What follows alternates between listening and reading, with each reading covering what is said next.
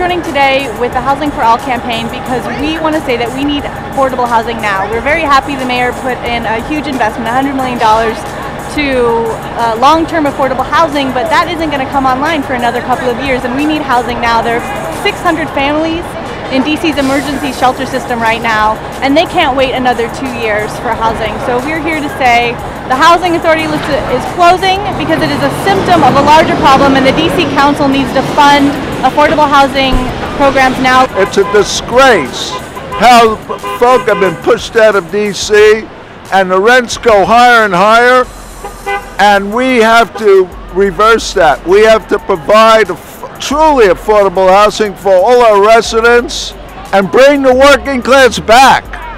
The people have been pushed out. We got to reverse it. We have to have a livable city for all people. I moved back into DC. My son was 3 years old and got on the list.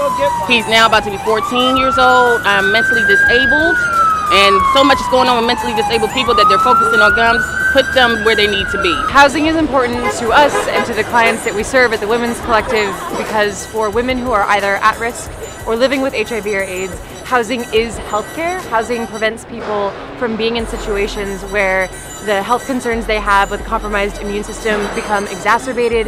It allows people to adhere to the medical regimens that will keep them healthier and actually ultimately suppress their viral load and prevent transmission.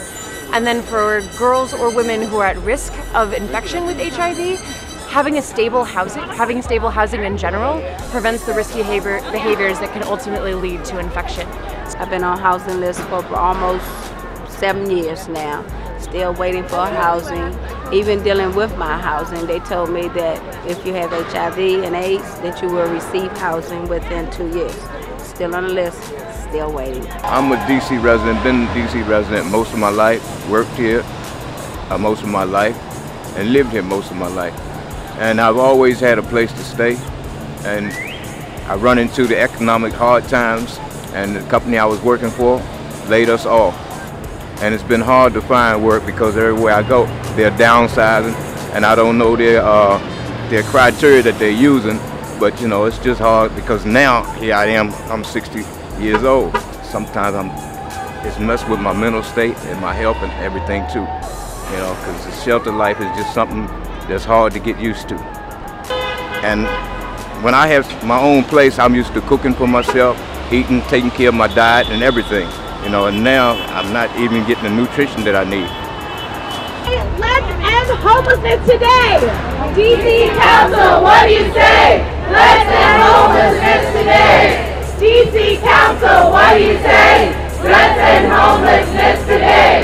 DC Council, what do you say? Let's end homelessness today.